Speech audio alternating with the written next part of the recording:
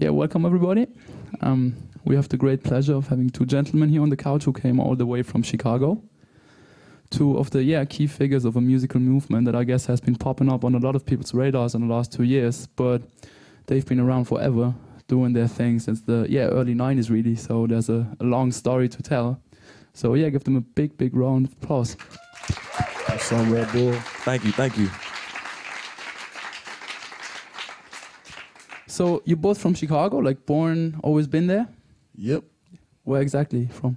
Well, the south suburbs, you know, can't front, can't lie, but you know, where we live at, I guarantee you, it's like rougher than like in the city. For real. Yeah. So maybe for all of us who haven't been to Chicago, like I've been there once, but don't know too much about it. So maybe could you fill us in about this whole South Side thing, like what it's like there? What's the difference to the West Side? That's not an East Side, right? So what's like the geography of the city? Huh? Well, I mean, we got a big lake, so the East Side is predominantly the South Side still. So yeah, you got the whole South Side, which is I want to starts at 127. That's 127 block to zero when you go up in the numbers, and that goes all the way east to the lake. I don't even know what 100 block that is. It's pretty far, some miles that stretch all the way from zero all the way east, and then the West Side is from downtown, more 100 blocks all the way to the West Side. So, and like the South Side, pretty much, we had most of the projects on the South Side, like the project buildings, and man, a lot of great music and a lot of great art and just, man, imagination and everything coming to being from just hard circumstances came out of, man, a real rough area. So you said before you got into DJing, Rashad, you got into DJing in like 92.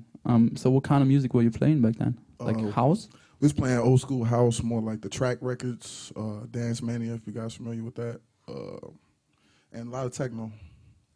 Techno, as in like the stuff from Detroit that came out of Detroit and like that type of stuff? Techno from Detroit and overseas as well. Okay. So like overseas, what kind of stuff?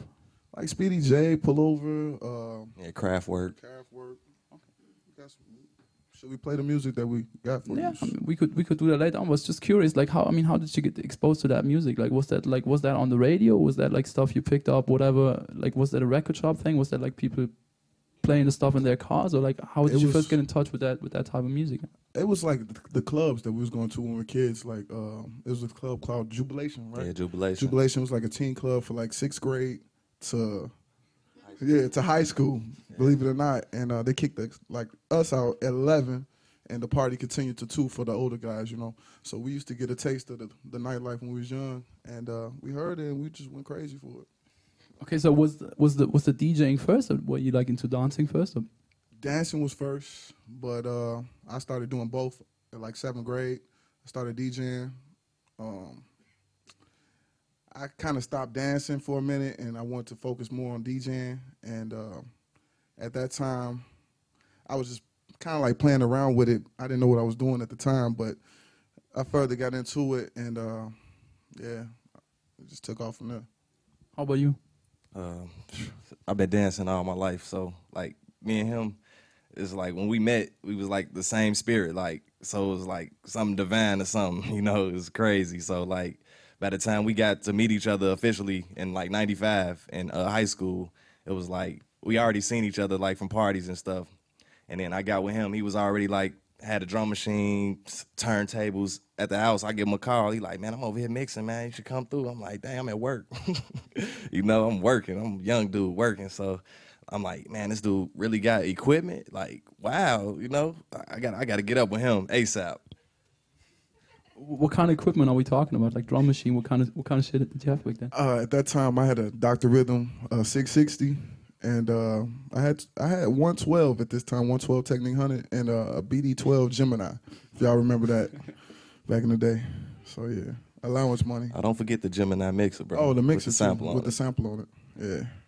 So yeah, maybe you could play some of the records that you played back then and like the stuff that influenced at that time. And we're talking like early 90s, right? Like 92, 93, yeah, that kind. Definitely.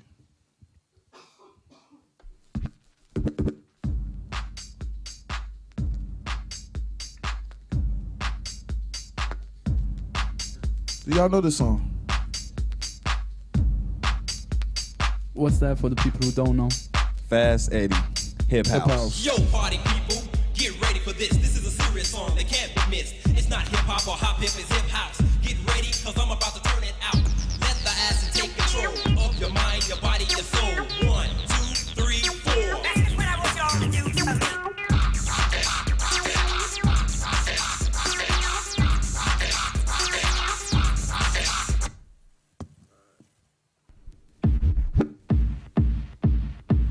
It's just like a little compilation we put together, the stuff we grew up to, like influential stuff, and it's just what we was listening to that had us on the dance floor. It too.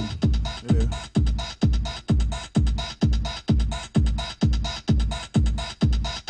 Any of y'all know what this is right here? Yeah. Like, this was one of the hits right here back in the day. Yeah, Steve Poindexter.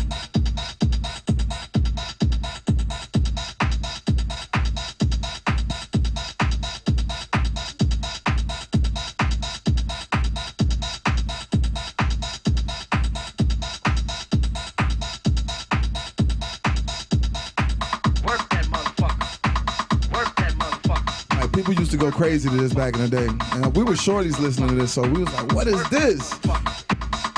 Just to hear cursing on the record constantly. It was insane.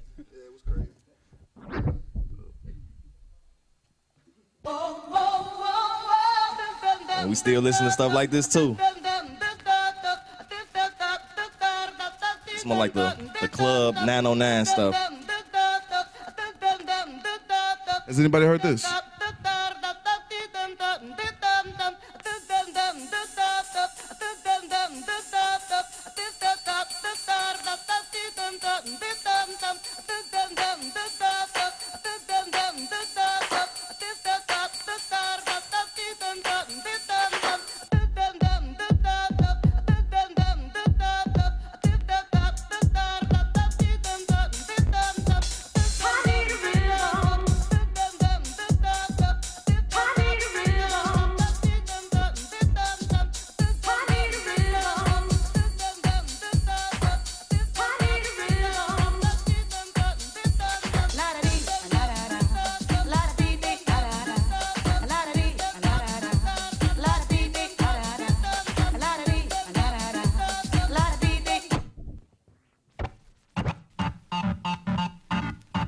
Like this track right here, Lil Louis Video Class, is like, this is a super classic right here, because this was like the beginning of like a lot of crews coming together and like dancing against each other, and it wasn't even footwork back then. It was like animation. Like it's hard for me to explain it. Like people kind of like breaking, like mixed with some crazy. I can't describe. Yeah, it was little. They didn't have a name for it back then.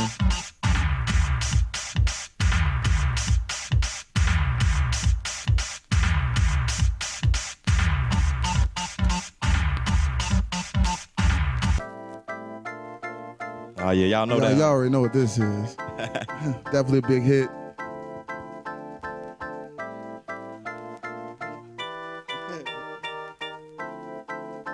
What's that again?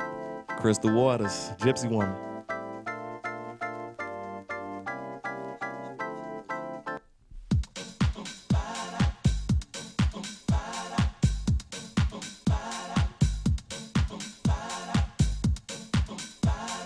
This right here is Liddell Townsend. Nunu. Yeah, Nunu. Also big too. Real big. Big box froze, and everybody was coming out with the curls and all that.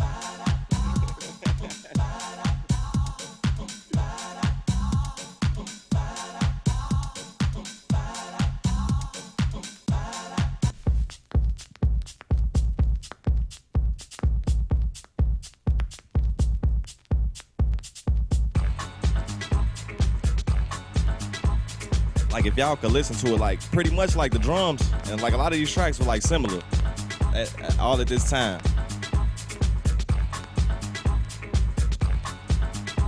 It's time for the percolator. It's time for the percolator. This would change the game for us in Chicago. That changed the game. If y'all just couldn't hear the difference in what we were playing before to this, like this was the one that made everybody go crazy. It was just a coffee pot on the tape. A coffee pot on the tape will percolate on that, and it made everybody go crazy. It was just like how many tracks was on that tape? Like 4? It's time for the 4 tracks. And you can keep this one on repeat, but everyone was a banger. Percolator. Just that sound right there. People would go crazy, like fighting and shit, all kind of stuff, man. Like, for real though. Crying, I seen people crying to this shit. Crazy. No, seriously. It's time. Yeah, it was a dance, show the dance. That's the percolator right there. That's the east side percolator. That's the west side right here. Just do this. All right. This was also a hit right after percolator. For us, everybody.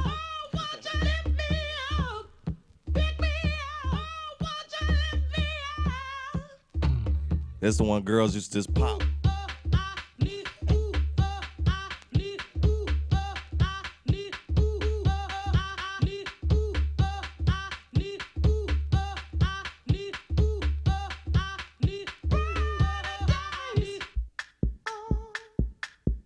Yeah, Smoke Cashmere, he was like running it back then. Cashmere was the man. He still is the man. Yeah. That's one of my idols right there.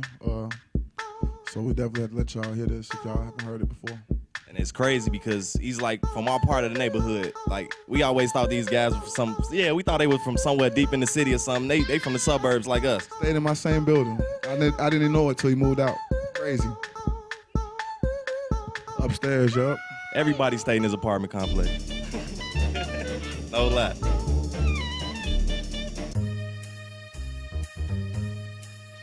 Y'all remember this one?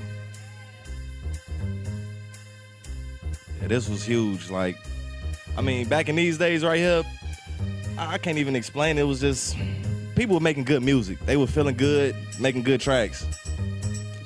For real.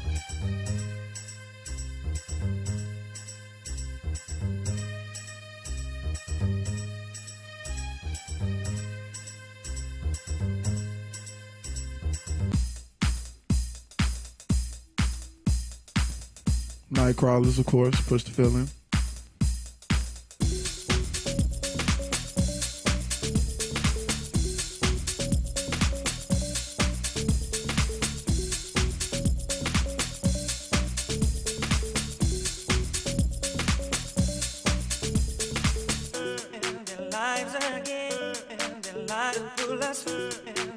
Hey, this is all the stuff we was listening to that really made us want to DJ. Like, we was still kids right here. I think Rashad probably was DJing around this time, though.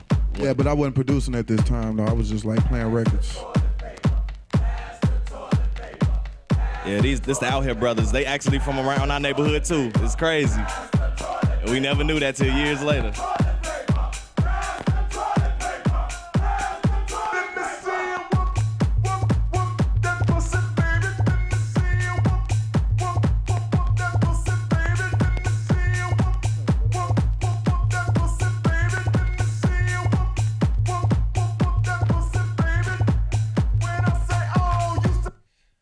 Yeah, so right there, that was like, what's that, what? That was like 89? Nah, 96. No. I mean, as far as like where we went to.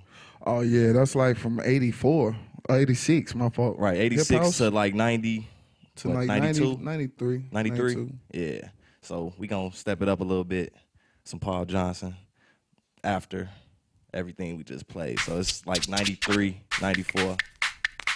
And now you can hear another change in the tracks. Stuff started to get way more simple. A lot of hooks and vocals too. Little 4 bars and yeah.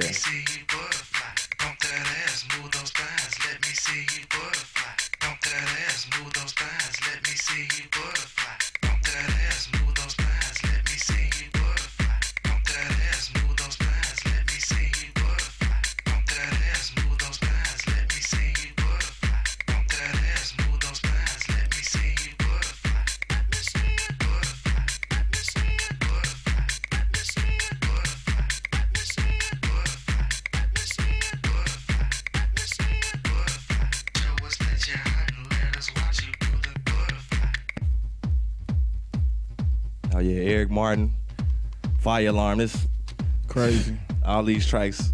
This one we was like getting it in. Like getting ready to become like real dancers right here when these tracks is out. This is like the testers, the floor testers right here. Yeah, we wasn't dancing hardcore right now. Not yet.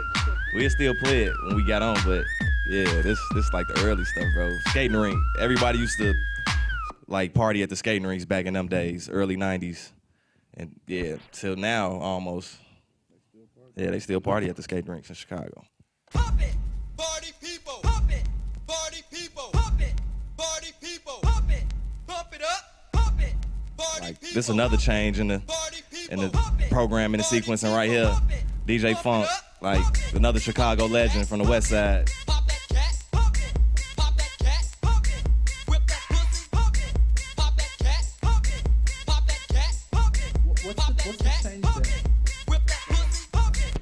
If you said change in the program, what's the change? Yeah, I mean, you probably can't tell, but like, yeah, go back to, like, yeah. Like from this, it's more like rhythms. Then when we get to pump it, it's just drums, back to just drums. And it's kind of faster too. Like, Yeah, it starts. it's more words in the tracks at this time. You know what I'm saying? Pump it, party people. Pump it, party people. Pump it, party people. Pump it, pump it up. Pump it, party people. Pump it, party people. Pump it. Like it just started getting a lot more simpler, just to make a nice track. Oh yeah, then it's just the beginning of simplicity. Move it. How could you get more simple than that? Move it. That's it. We used to go crazy for this. Let's go. Let's go. Let's go.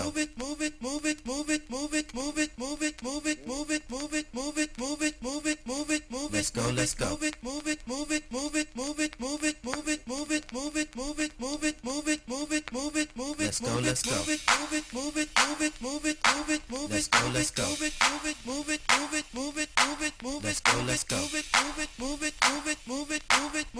let's go. Let's go, let's go.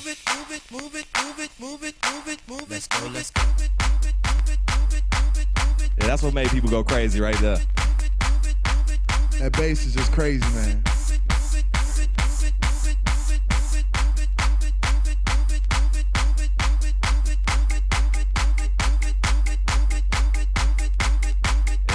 This jamming drill from the west side. The west side of Chicago was like the party side of town, like the real party side of town. So they made distinct party sounding tracks. DJ Waxmaster, DJ Funk, jamming drill, and it was a lot of them tracks, man. They made the clap for it to the floor with the bass. Like we didn't do that like that on the south side.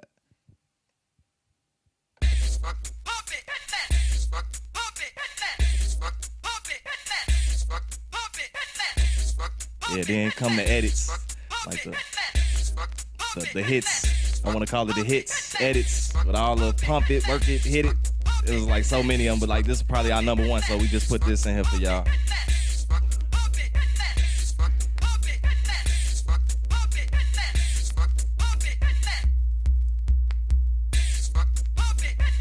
Then guys start using more 808s around this time too.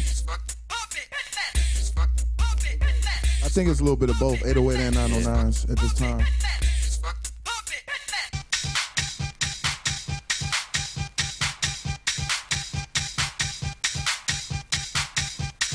Like this track right here, I can remember he was DJing on the radio, like a college station back in the day, and I was just a listener.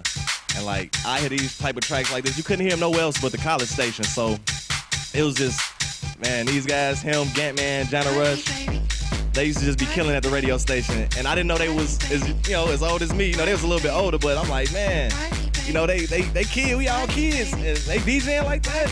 Wow.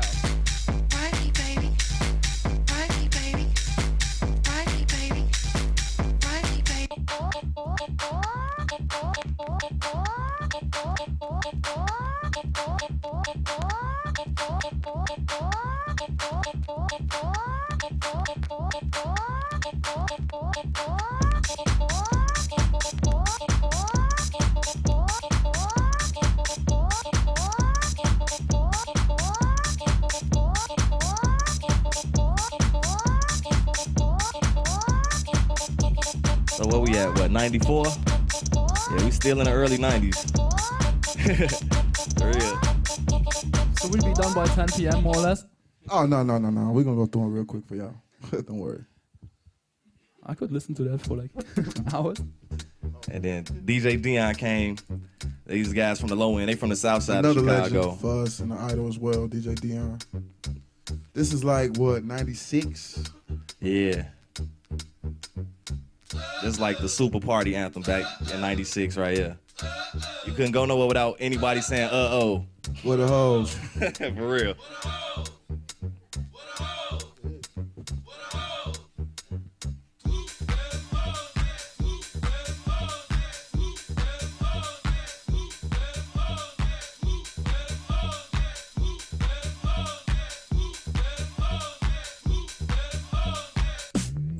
Then this track right here, this DJ Milton, this was Dion Partner in Crime. So like, we was coming up, we really wanted to feel Dion and Milton shoes whenever that day came, you know. We like studied their music like to the T.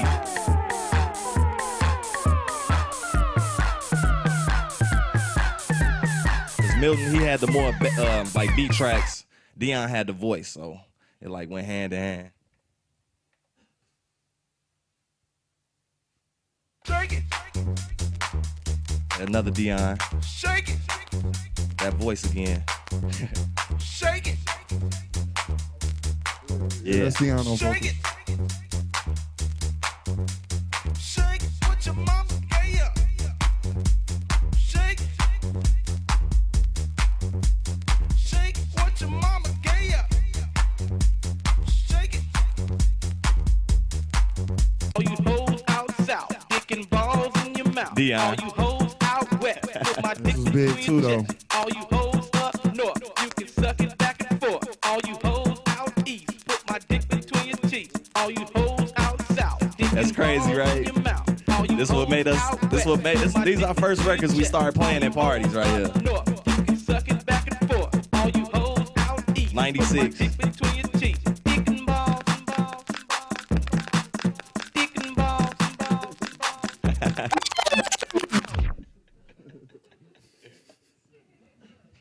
And then after 96, it come the word Juke right here. Juke. Like DJ Poncho, Gantman, they put the word on the map and they came out with an album called Let Me See You Juke.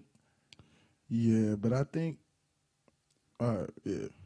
Before we get into that, real quick maybe, like if you listen to the stuff, especially like sitting in front of a speaker like that, it makes perfect sense. There's like a pretty unbroken lineage from like whatever the music box, Frankie Knuckles era type house music to whatever the Cashmere stuff to like the ghetto house stuff later on. But how did that happen? I mean, the stuff getting simpler and faster, was that like pressure from the dancers or anything, or how did that happen? Do you have an explanation for that? Yeah, we finna break that down right now.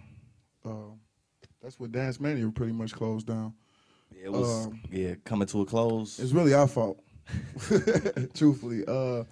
Everybody that was on Dance Mania Records, when it closed down, they just stopped DJing. I'm talking Dion, Milton, Sluggo, PJ, Waxmaster, DJ Funk too. Everybody just left. So as far as Chicago goes, they wasn't doing no parties. They stopped making music, and it just left the scene completely. So that left me, this guy, DJ Clint, our people, Tracks, man, again, man, just out there. So we was like, fuck it, we gonna take over.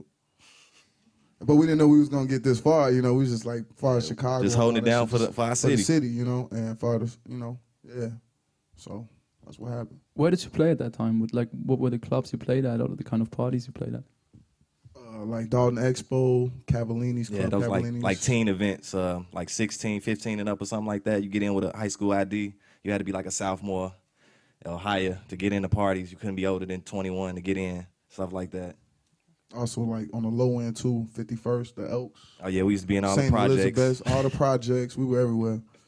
So yeah. Yeah, because at the same time we was in a dance group called House of Maddox, which was from the low end of Chicago, and man, they actually gave us our first break with DJing at the biggest parties in the city. So it's like a blessing. Like that was our little plan though, to get in with dancing, and then we DJ and we make tracks.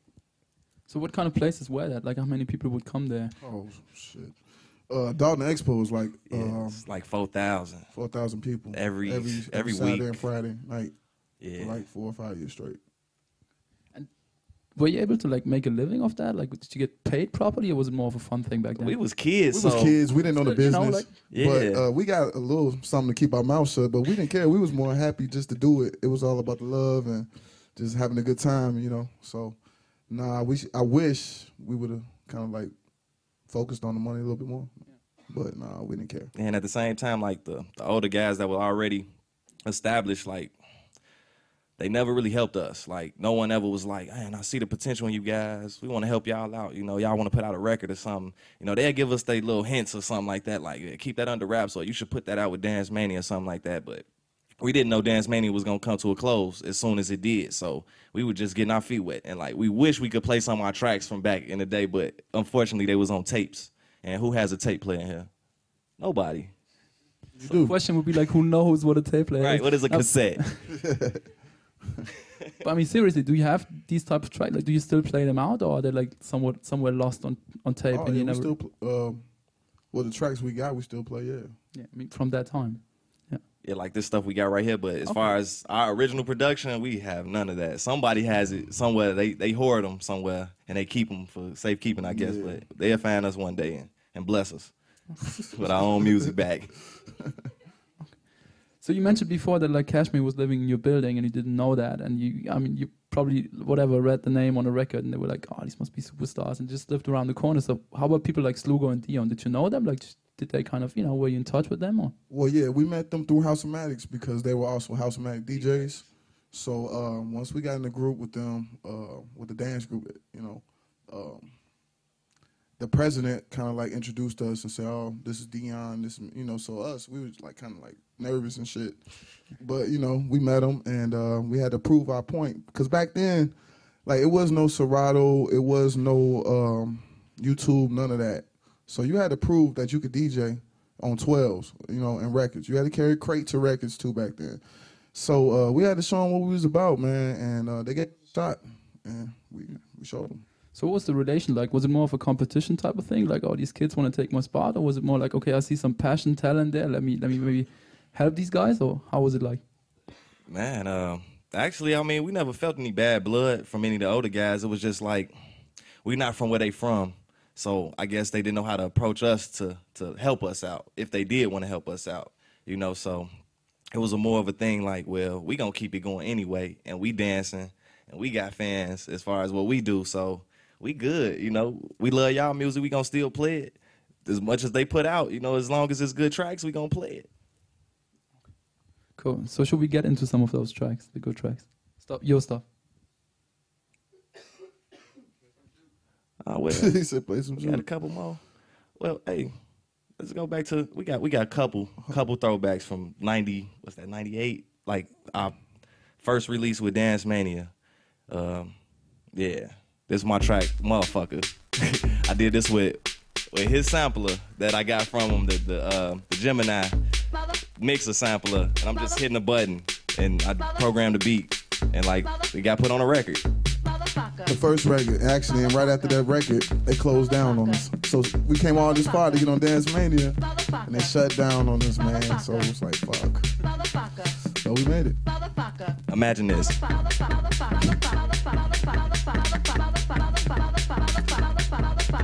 That's how we had to do it. It was crazy. We didn't know nothing about MIDI, none of that. And this Rashad, like this dude, he a master. He's a mastermind when it comes to like beats. Like he always made like just the dopest beats, like all the time.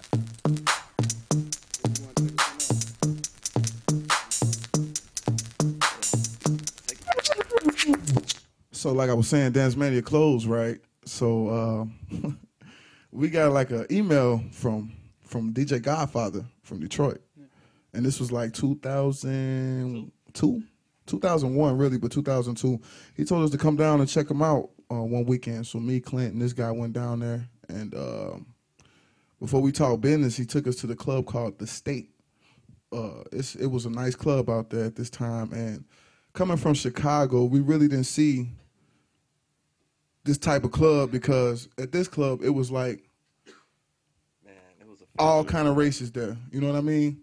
Like everybody just having a good time, white, black, Mexican, Asian, didn't matter who you was out there getting on the floor, and this was kind of some of the stuff they was playing when we got there, which changed the game for us too as well. Yeah, they was playing much stuff faster too. I think this track actually pitched up, but like they a DJ fast anyway. Like they was playing their music way faster than us, and we like, whoa, we play our stuff fast, y'all. And cutting, they was cutting, and they was scratching and cutting, man. Like Chicago DJs, some did it, but not as much as Detroit. I can't even lie, they was killing.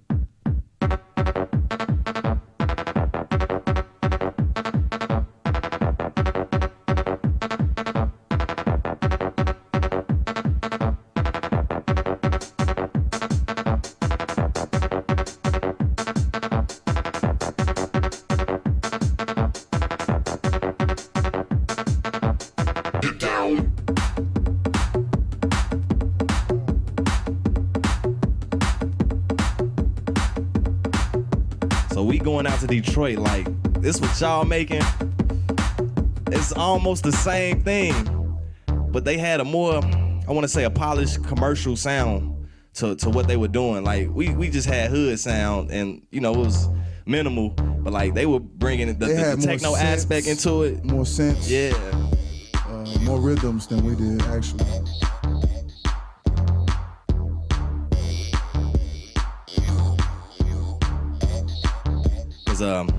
Before we actually put out like the Juke tracks, he was just letting us know like we looking for the Chicago sound, like what they were used to, like the stuff we were just playing, like the Ghetto House. And we like, well, we do that, but it changed since then. You know, it changed over time. So from '99 to 2003, when we actually got with the label, a lot of stuff changed, and we still were making like Chicago stuff. I say Footwork actually, but we didn't have a name for it. Yeah, we didn't call it Footwork back then. It was just called Tracks at that time. And we let him hear some of them. I'm gonna play one of the ones I let him hear, and he was like, "Nah, man."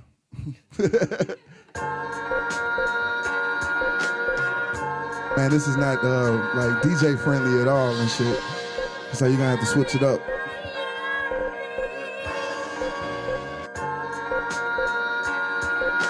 That Minnie Rippleton sample right there.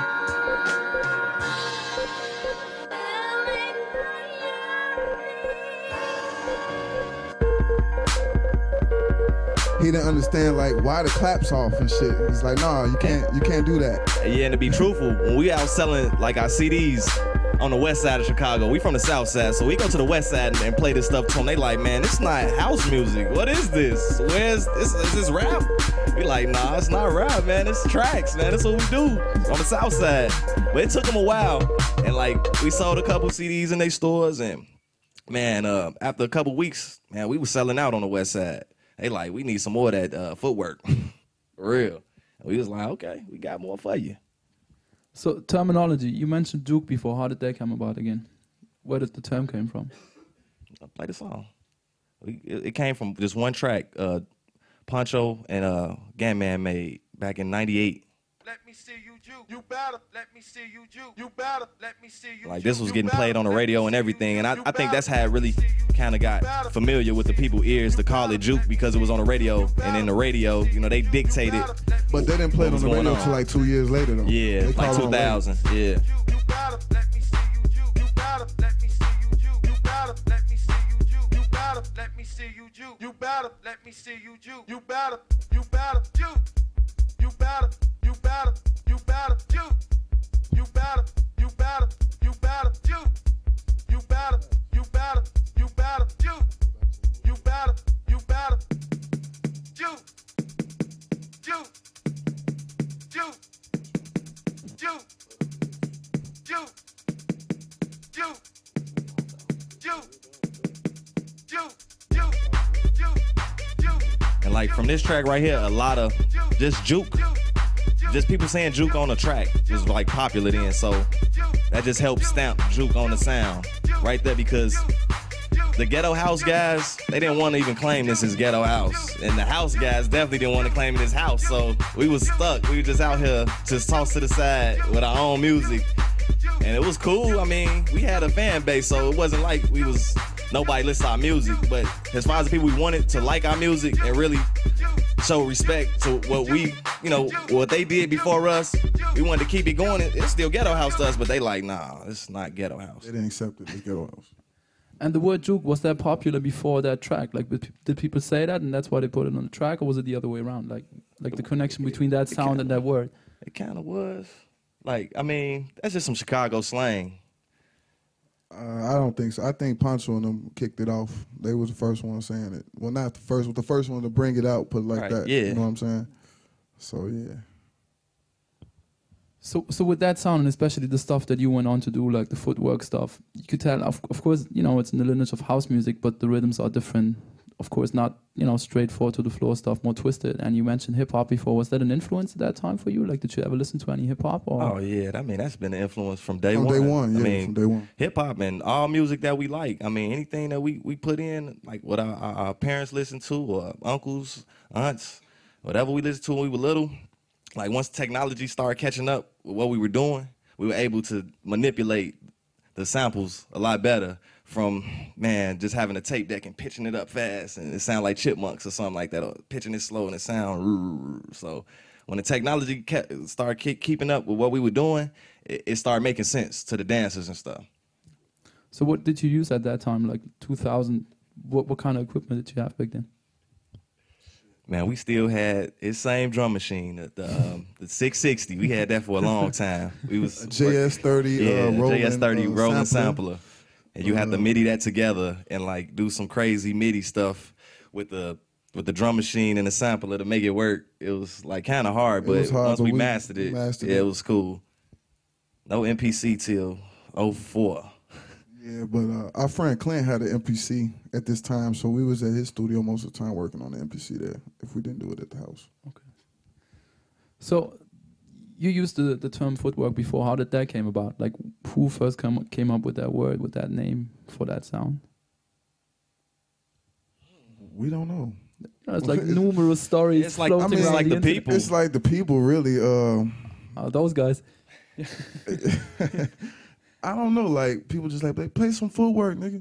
You know what I'm saying? Like, what? I bet. So, you know, after you hear that a couple times, it just stuck, just like Juke, kind of like, you know. Yeah. But we didn't, like, capitalize and say, oh, we're going to call this footwork. No, it wasn't us. So you could tell that stuff sounded different. Like, was that, like, your intention to do something that sounded different from the other stuff that was out at that time? Or just from you, you know, you being in Detroit, you listening to other stuff, like, did it more like just come about, or was it like an intentional thing to do? Well, see, that's the thing. Like, when we went to Detroit, we were always doing the footwork on the side, but due to the standards that we had set for us, we had to commercialize our shit and like make it radio friendly, DJ friendly. So at that time, we was doing both. Footwork was always there for us. That's like something that I could just go to and just do whatever I want type thing. You know what I mean? Versus like.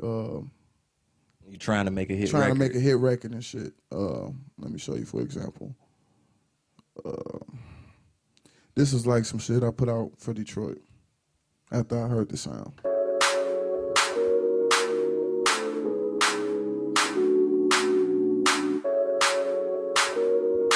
Versus, let me see, what a footwork is. Versus something like this. Searching, searching. Searching, searching, searching, searching, searching, searching, searching, searching, searching.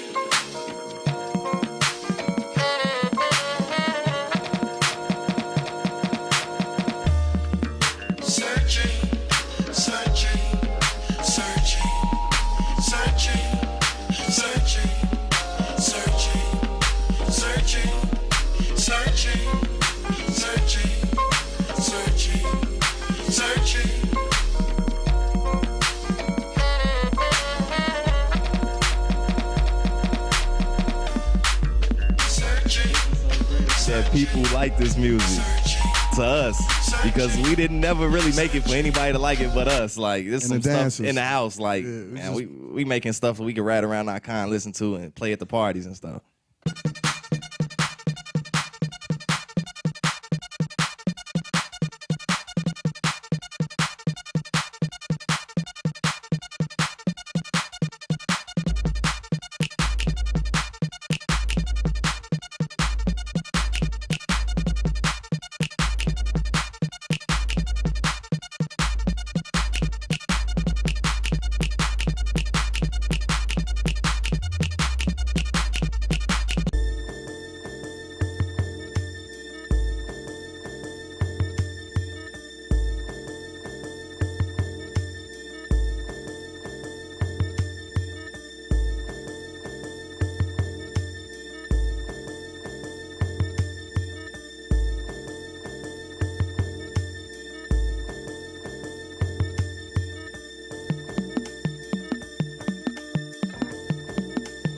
What's this track, man? Like 05?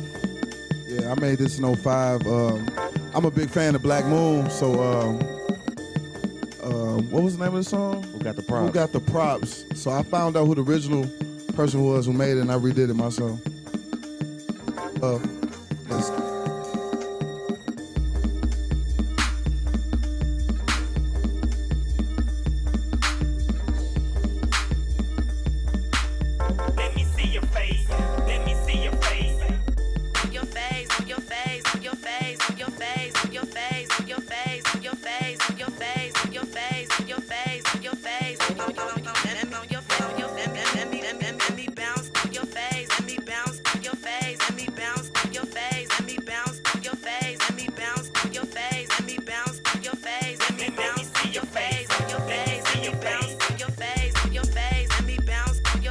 At the same time, when we were making tracks, we'd still keep it traditional.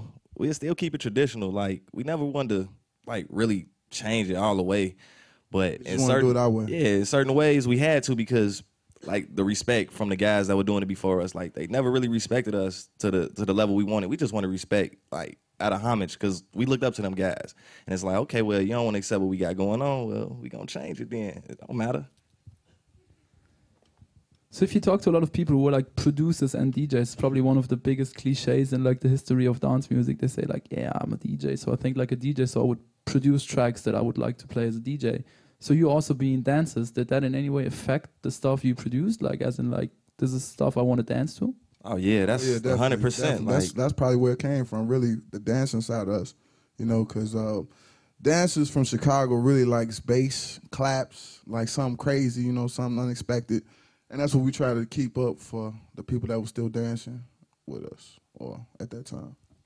So when you say still dancing, and you mentioned before when you played some of the early records, there were already battles going on. So when did that whole thing like originate? Like the idea of, you know, rolling up as a crew to a club and have like this kind of dance battle in the club? Probably when breakdancing came out. Yeah. You know what I mean? And then from there, you got the house dancers. Then from the house dancers to the ghetto house dancers.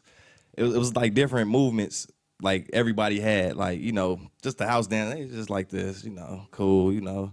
Then you got the ghetto house dance, they'll do a little something different, you know. Then you get the ghetto house, they more with the feet. So in the late 90s, it started getting real complicated when it come to footwork. And then like now, it's like, man, these kids amazing, like they dancing so fast. But at the same time, we make the music so they can slow down and catch their breath and then come back to going fast. So it's like, it worked out.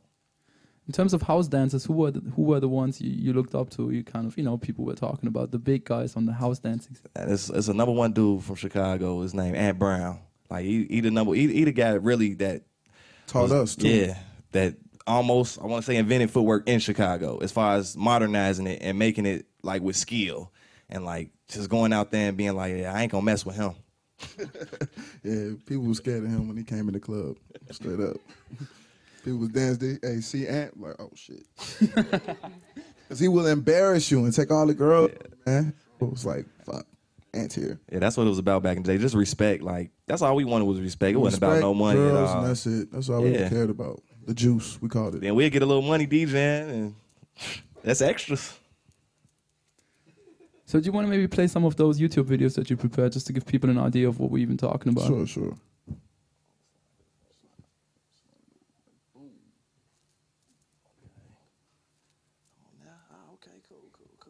Now this video right here, I think this from BG's last. Yeah, this is something we used to do like every Sunday for the like last 3 years. We had like 3 different spots, so like it gets crazy. Like, and I mean this is just underground, super underground. This is like no license type stuff we do. So I want you to check the guys out. Hold on.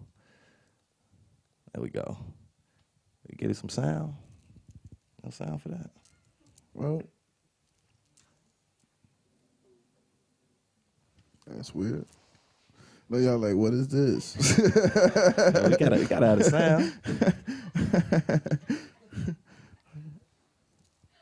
No sound.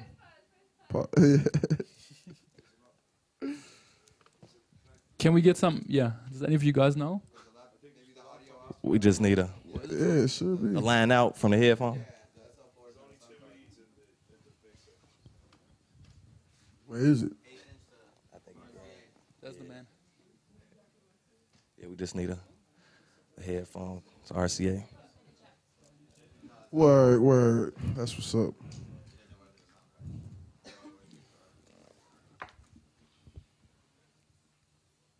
Talking about underground. Yeah, right. This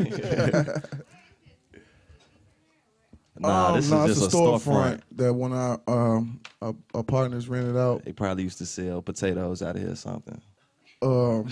Pretty much what we try to do is set something for them, for the food workers to have something to do versus, and kids, whoever, pretty much, instead of just banging on the streets, smoking, or, selling drugs or whatever, man, because it's crazy out in Chicago, and ain't shit to do, really, but get into trouble, So we felt like maybe we had something for these guys to kind of, express themselves in another way, which was pretty cool. We really didn't get no money out of this. This was all for the kids, so, yeah, it's pretty cool.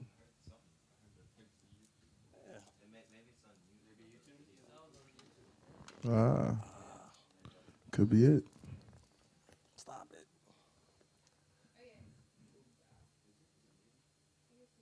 I can't see the arrow.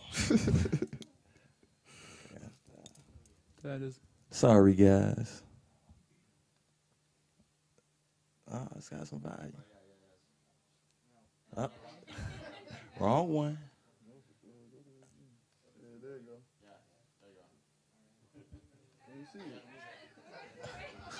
We need some help, please. So move it to the right, man. I never did this double screen right here. You can't see it on here. No, you can't see it on the computer. Right. I see it. Hold on. I seen it. Right there, right there. Yeah, G.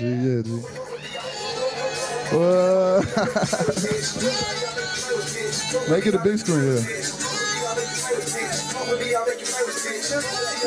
That's me DJing right now. All right, we go back some. Hopefully it don't mess up nothing. Okay, there we go.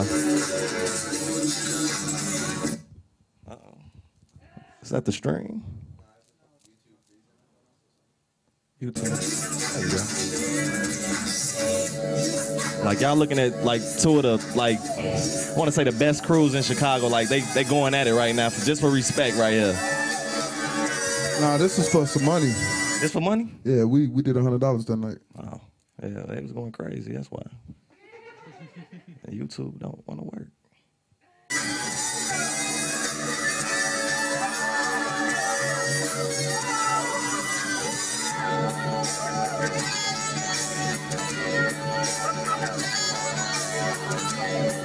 That's Rashad on the table. It sucks, man. Hey, YouTube, man.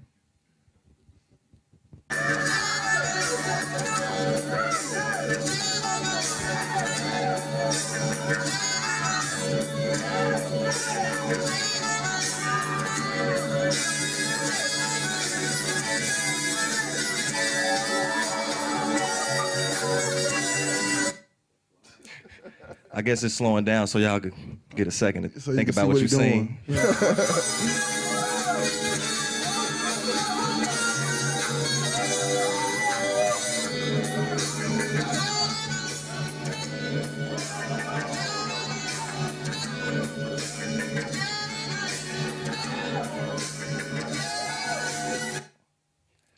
But you'd want to take some rest too if you dance like this.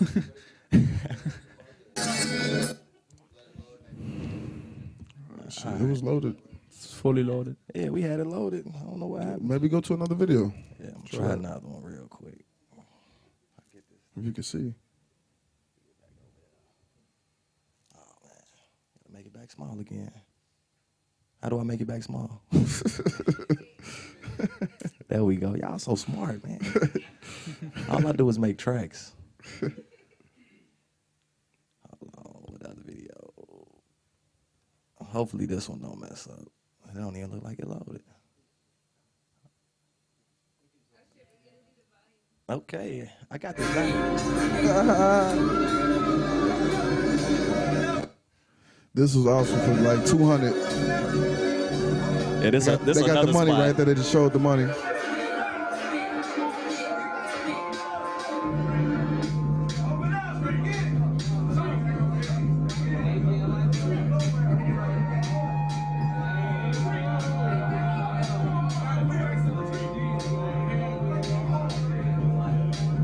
wonder if y'all could be the judge and see who's can y'all kinda better, like tell better who's better? dancers. That's wet.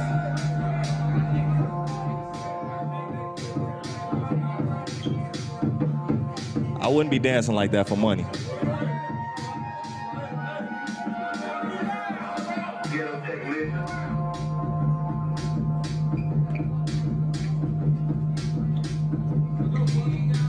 Y'all notice how the crowd is like real quiet? Dude's weak.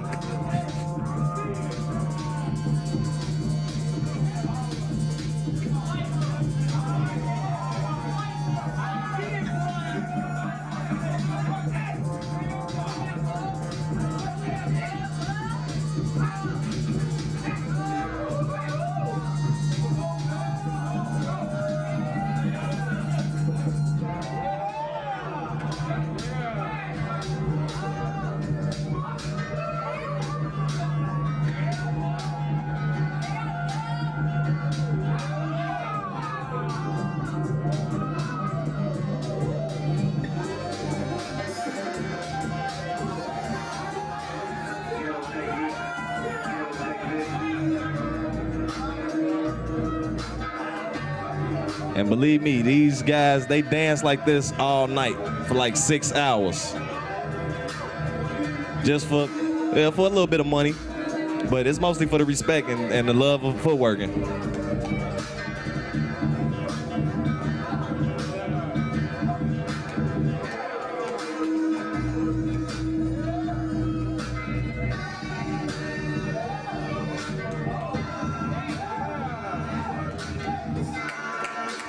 AG.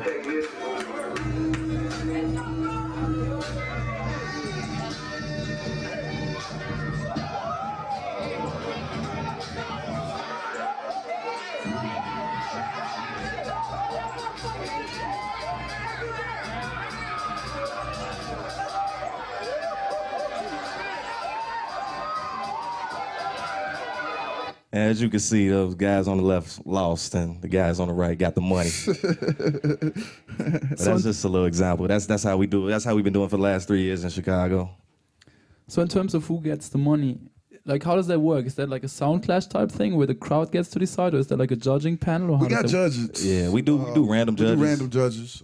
Mostly, we try to get people that's not in the groups, so it'll be favoritism. So how often would you put on stuff like that? Like, is that happening on like a weekly basis, or is that more of a every monthly? week? It's every week, but we've been on tour a lot, so we haven't really been doing it. And the spot we had, what happened to the spot? They ain't pay their bills. Yeah, they didn't pay their bills, so we currently looking for a new spot. When we get back, we're gonna try to do something again, pretty much. So apart from that format, like battles in some more or less random spot, just kids rolling up and dancing, is there also like a club scene for that in Chicago right now? Like, do you do stuff on a regular basis there as well, or is it more of a thing when you travel abroad and this is kind of the scene there? There is club spots, but we don't, like, you might see it, but like our clubs today is more like you might hear this kind of music only for like an hour.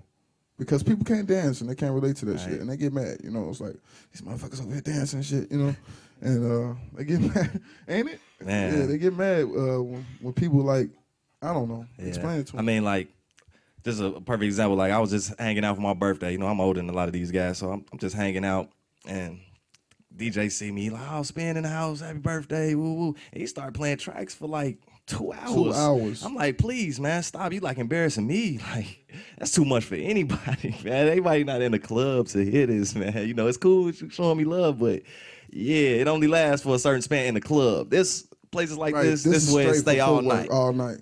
You know what I mean? So in terms of like new records, I assume you play a lot of your own stuff. So how many, like, do you roll up like every week with like 20 new tracks, or is it are there like hits in this kind of battle scenario as well, or like how many new tracks you knock out like a week? Countless. This dude right here. Yeah, it's countless. I don't know. Like 10 per day countless, or more like 50 per day countless? Nah, I won't say 50 a day, but like at least 5 to 6 a day, at the least. And like me and DJ Manny, one of the other little guys we got in the crew, like me and him would just go back to back all day. And then we'll go play it there. And that's how we test the tracks out. you know, we'll play it at the battlegrounds or at the party and see how they respond to it, and we'll know if it's good or bad. So how would you actually approach a track like that? Like, what do you start with in terms of production? Like, is that whatever, I don't know, the hook first, the sample first, or you come up with some drums? It kind of really all depends on the mood you in, you know, how you want to do it. Mostly, though, if I'm going to do a track with some samples in it, I start with the samples first, cut them up, and work the beat around the samples, you know what I mean? And just take it from there. So with the stuff you release, is that also like a done in an hour, or do you like spend some more time on the stuff? Some of it, yeah. Some of it was like 15 minutes. Some of it was 2 hours. But see, like a lot of the stuff that we put out, like with Planet Mule, it's not our choice. It's not our choice. They kind of like pick what they want. You know what I mean? So the stuff that we did want to put out, like the stuff we worked hard for, you might not hear on Planet Mule, you know. But we got another little record label coming out. We're gonna put most of that stuff out on. So okay, you own one? Yeah, something like that. One of our partners is doing it. So yeah, it should be coming out real soon. Lit City Records. So with that whole Planet Mule thing, I mean, that was kind of, you know, I guess surprising for everybody when that came out. When you first heard that there's this label in all the way, you know, in the UK, paying interest in what you guys are doing and wanted to put up some stuff.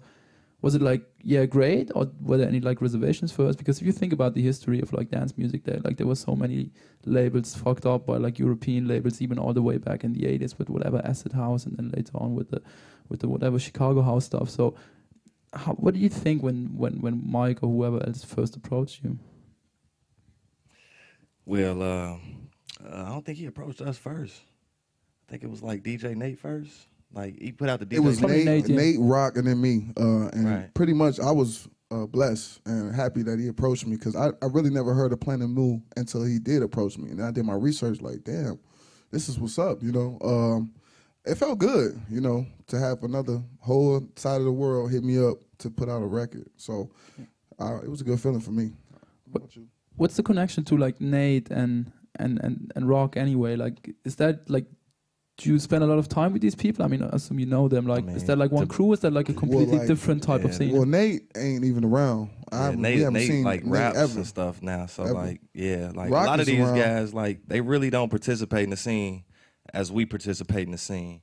Like we've been doing this for 15 years, so it's like it's hard to not be mad. Like I'm not mad at anybody that come up doing what we do, but it's a respect issue. Just like how we wanted to earn our respect from the guys before us, I just want to show love. It's not even about the respect. It's like if you there and you part of this movement, you should be at these parties. Like I can't speak for Rock. He has been there a couple of parties, but for the most part, we never seen DJ Nate ever. And we're not hating or none of that. It's just the truth. Like, you know, and you know, have you ever seen DJ Nate at a Footwork event? Nah, it wasn't a Footwork event. Exactly. Nah, I seen him somewhere. Never. So nobody's mad or nobody's hating, but it's just like if you're gonna be a part of the movement and claim the fame, you should be like represented. But I mean, especially with Nate, the music is kind of different anyway. Like it has more of a whatever hip hop type twist anyway, right? Yeah, like Nate music and like certain rock tunes, like our style from like 2002. Yeah, like when we just went crazy and like when we got with Godfather, he put us in line like, yo, I can't put out this crazy stuff. So we had to change it up. And for them to get the opportunity to just put out their raw tracks, hey, that's more power to them. That's cool. That's cool. That's what's up.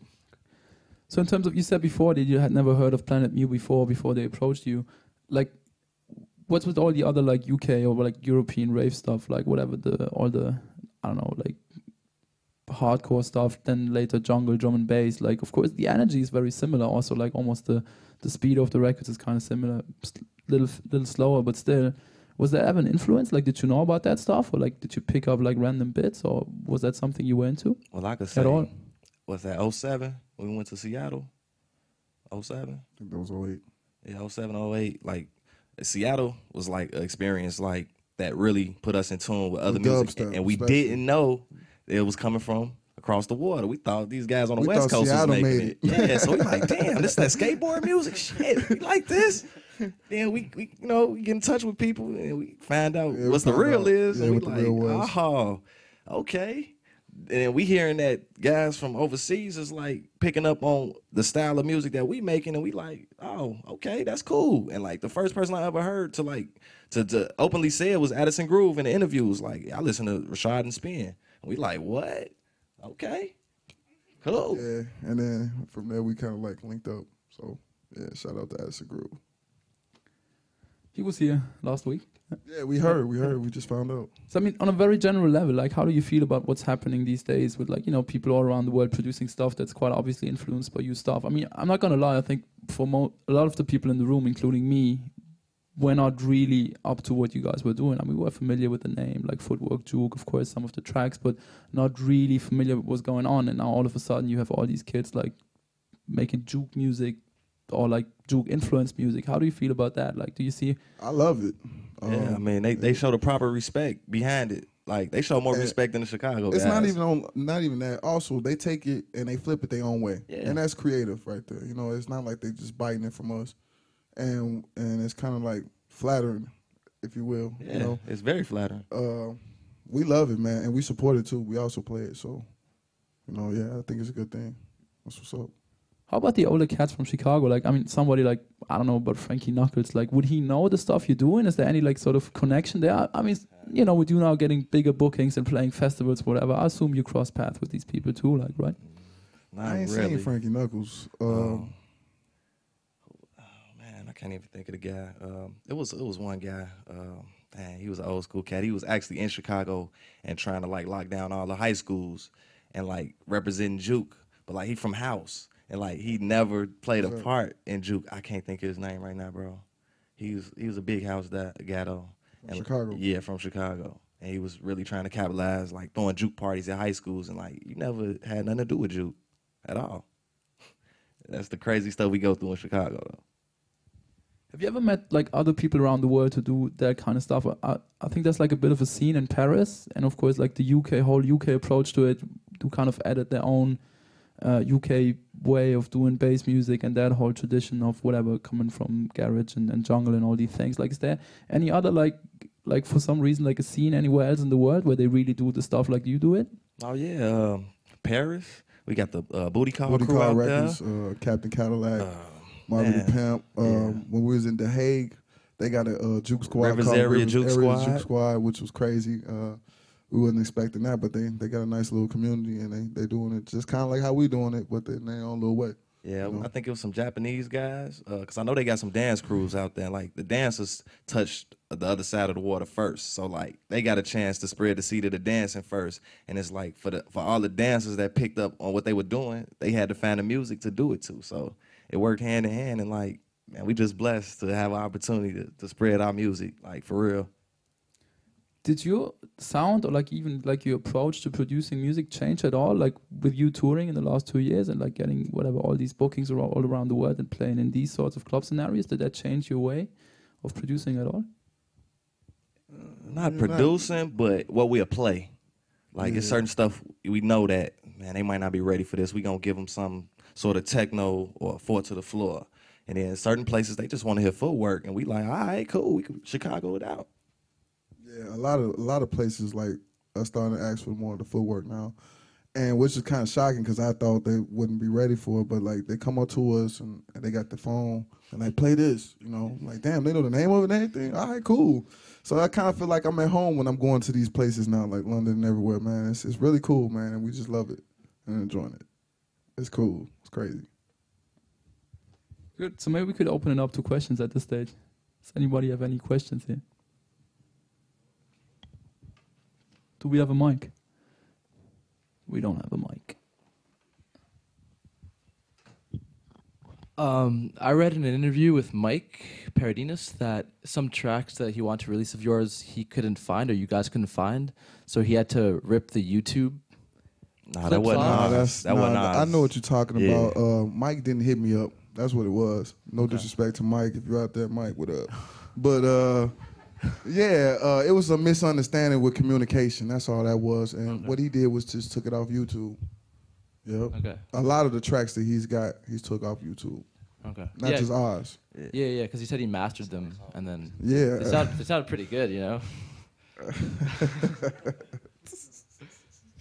Well, I don't know. I just know that he took them off YouTube, and he could have just hit me up. You know, I could have gave him a 320 version.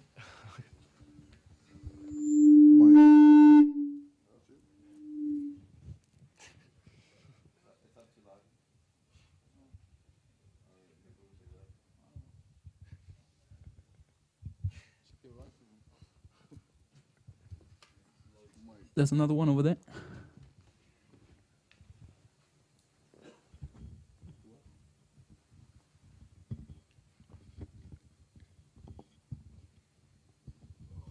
Hey, so I guess he kind of touched on this for a second, but like, since there is like you know, it's kind of like a movement now, and there's a lot of people that are using like Juke inspired sounds. It's not necessarily even catered towards the dance floor.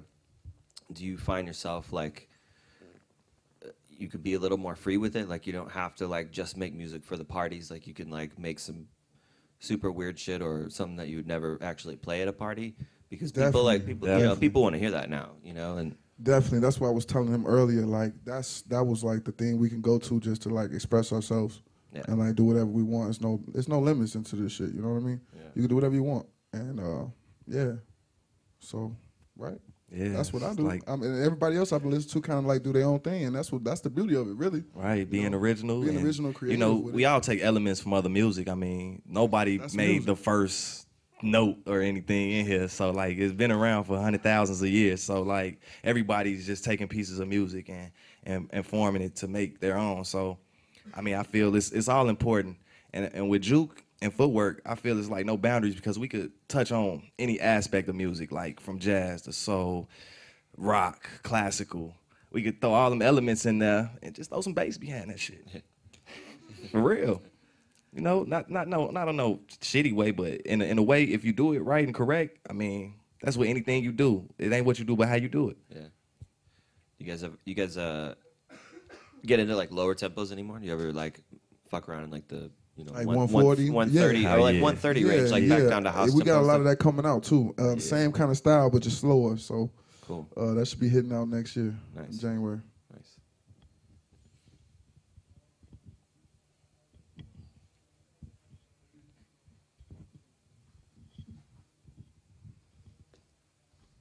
Hi, I wanted to two things really. First off, if we can hear some of your new music that you're doing, but secondly, I just wondered like if there's any girls making Juke or involved in the scene at all. I mean, like I've seen the clips of the girls hip rolling, but is there any other place for kind of females in Juke aside from that? Of course. Yeah. We got DJ Jenna Rush, Jalen coming out on Bangs and Works too. Nightwave, she was making Nightwave over there. And Guzu right here. Man, it's That's what we want. We want more people to be involved, man, and just do their thing. It's definitely girls dancing too. So, I don't think it's like a male thing here. Nothing like that. If you got it, you got it. And maybe some new tunes. Can we hear? Yeah, we was gonna close out a set close out with a mix. With a mix. They asked us to do a mix, so we was gonna do a mix of all the new stuff. Should we do it now? Or?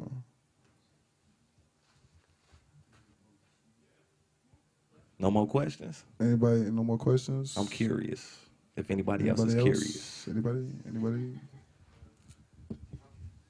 I'm actually just wondering if you ever had access or were listening to music coming from Europe, the UK, or any other tunes coming from somewhere else. Yeah, that's just as of lately. Like I was saying, when we went to Seattle, that was like our first experience, like hearing dubstep, and it was like the proper way to hear it, like on bass, your whole back, just what shit, what is this? I need to know what this is. This made me feel like where I'm from. You know, it's music. It's a feeling. When you hear that music. So like, I want to say the last, since 07, 08, like 4 or 5 years, we've been dibbling dabbling, putting our ears out here. Yeah, but not till then though. You know, so before now we wasn't hip to none of the stuff that was going on.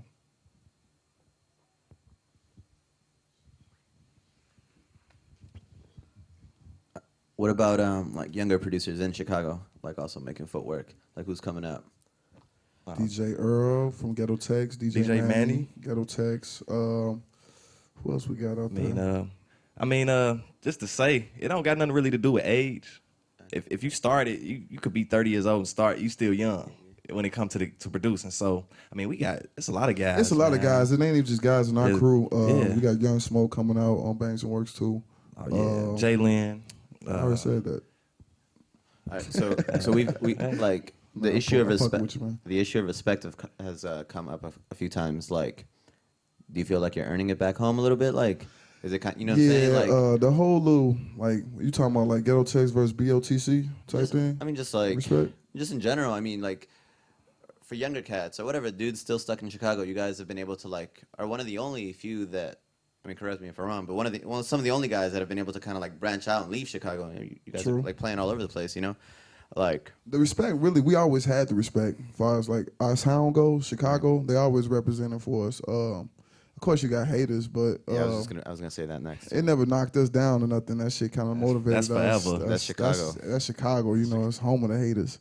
So we used to that. So other than that, no, Chicago's always been standing by our side and probably always will. I hope. Yeah, as far as the people go, the people. Not the city. Corporations or the with the people. You know, the radio stations and none the people. They stand by us, and that's what we do it for. And production-wise, like, there's a lot of sampling and samples. What about since? You've been like... Yeah, we got tracks for since. Yeah. Of course, because, you know, most record labels don't want us to, like, sample certain shit. Well, you got to get it copied, written, or mastered. I mean, not mastered. Yeah, get it clearance. So, yeah, we do got tracks, original tracks as well, with no samples. What'd you use to make that one track? Actually... It's called. Well, you know what? I don't even think it's the final title. iPod 12 or so, iPod something. Yeah. That is Reasons in my MPC. Word. That's not out yet though, right? It's on the new record. It's coming out in January. Lit City, Tech Life Volume 1. I call it iPod though. Okay. Yep. I have a quick question. So you guys like really had people to look up to, but like no one really like brought you in or like whatever. So like for the younger producers and stuff, like do they come to your house and use your MPC or like? I'm just curious about that. Yeah. Pretty much, they be in the studio with us, but when they're not, they use Fruity Loops. Yeah, so they work off Fruity Loops. Matter of fact, Earl and Manny will be on tour out here next month. Well, this month is November now. This month, later on this month. So the younger guys are coming up too, and they'll be touring, and everything's going good. So hopefully, we get more younger cats to come out too in the future. Yeah, that's up to them though. We too old to be hanging with shorties. We don't got patience. All right, another question. Has since the music has taken off and populated a lot, has the dancing scene in Chicago actually gotten bigger? There are a lot. Is it more dancers, more people going to the Footwork events? Like, do you see just bigger crowds? Like, or is it always like it's still just like kind of like a small community type of thing? Nah, it got bigger, but it's like over the couple of years, some people quit. Some people come back. Some people, you know, you got new people that groups. join. There's always new groups coming out and trying. Yeah, it gets bigger. Yeah, because I mean sum it all up. Now there's like more international attention and stuff, and like YouTube clips are like getting watched all over the world. So like, I'm wondering, people like look at that and they're like, oh yeah, I can. Yeah, it definitely got bigger. Yeah, it's just up to us, guys like us, to keep the parties going. Yeah, you know, and it's kind of hard when you're dealing with real life, when you got kids or your girl. And life, you know, you got to work, you got to make money. If your music ain't making money for you, you got to work, you got to do something. So to stay out the streets and all that, I make sure that I make my music work for me. And somehow, somewhere, I'm going to be DJing every week.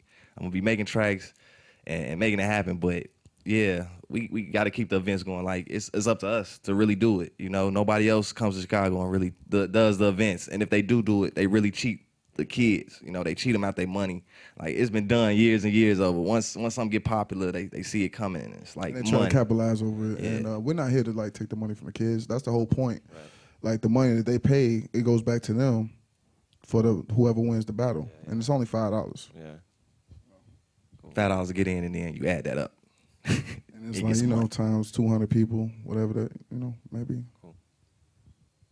In terms of like the more established industry, like, you know, with a lot of these like new dance music styles that kind of pop up, it's just a natural thing for them to somewhat cross over to the mainstream. So if you see so many people, whatever, rapping over dubstep beats now, like Jay-Z, Kanye, they had to have a dubstep beat in a way. It's kind of, you know, predictable. Is that something that you would like to do, as in like whatever, produce the next Kanye record, something like that. Hell yeah, Man, that'd be great. love to. You know? I mean, I'm kind of surprised because you're not even doing too many remixes. Like, there's a couple and stuff, but like I would expect, like shitloads of people just asking you for remixes and stuff. We get a lot of like new artists, like people that just like under the radar, but they blowing up and it's at the same like time. yeah, we take attention to that because we them same guys. Like we had to stay in the background for a long time, and I mean we still on our way up, So it's like I root for them guys. I root for the underdogs. I wanna just get them a track, I mean, all right, you can't afford it, man, but I see the potential in you. So, man, it's good turning into a hit record or whatever. Just being successful, just make it something successful and not a failure.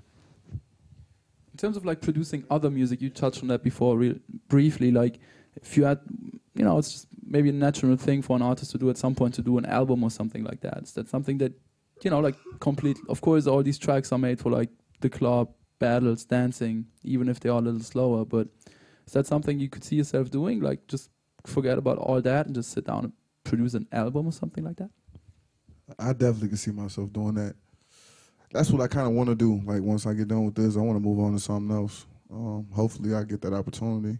I wish one of these rappers would hit me up already, I've been waiting on Ludacris for like 3 years already. Shit. Nah, for real though, it'd be dope if I could like produce for one of the rappers or R&B singer, anybody. Yeah, it'd be. Instead of like stealing a track, like sampling them, Yeah, like really get them to come in. You gotta say one line, man. That's it, man. Or just send it to me, email it. Man, thank you. Bless you. Yeah. In terms of like this whole scene, like picking up and people paying attention, do you, as like the originators of this whole movement, do you sometimes feel like you have the responsibility to also like slow it down in a way? Because a lot of these things, they get rinsed by media. Like everybody had their Footwork article, like all the magazines did that, and some whatever guys might have a Footwork remix on their B-side or iTunes bonus or whatever. So do you sometimes feel like you have to slow it down a little just to keep kind of make it more consistent and also to be able to be around in years to come?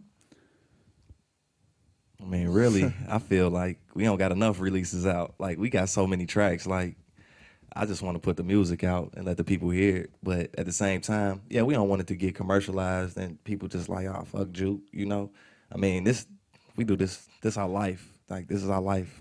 Juke life, tech life. This is our life. For real. Majority of my life, I've been DJing and producing, so it's my life.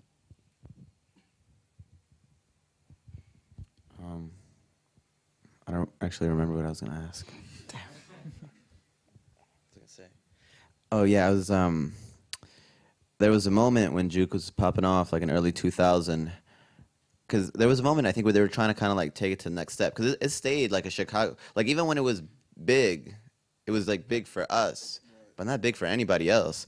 I mean, I didn't know, I didn't know, I knew it was a Chicago thing, but I didn't know it was like a Chicago thing. Like when I left Chicago and I would. That's when you noticed that. That's when I was like, Juke, blah, blah, blah. And they're like, what? Like, yeah, Juke, 150, 140. Like, they're like, what are you talking? Like, people had no idea. This was just like a couple years ago.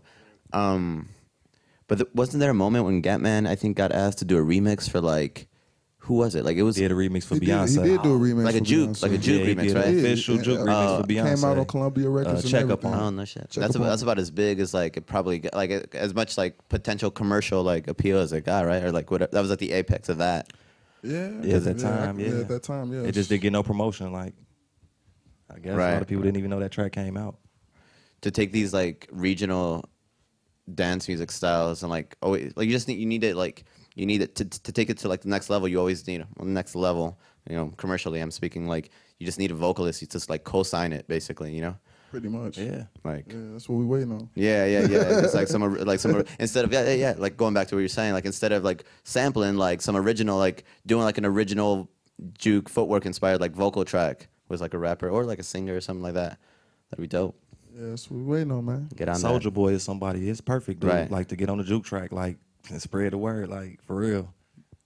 What happened to the whole Detroit connection? I mean, you mentioned before that you went there and kind of also were inspired by what was going on there at the time. So, like, they had their JIT thing going on, and, it's not that far from Chicago, so I'm kind of, why isn't there more of a connection? The connection was always there for the last 20 years, but it seemed to have kind of died with this thing.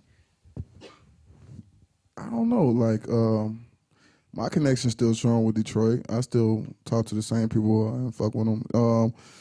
Chicago and Detroit, that it was a kind of like a beef with Chicago and Detroit.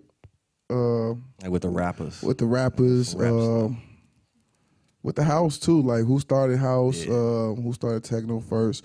But I never had that problem with any of the guys from Detroit. So like I never looked at that beef anyway. And we were in Detroit almost from like 2002 to like 2008 every year for Def. So like I don't know why the connection fell off, to tell you the truth, but our connection's still there with Detroit. Is there still a dancing scene in Detroit? I'm not even sure, bro.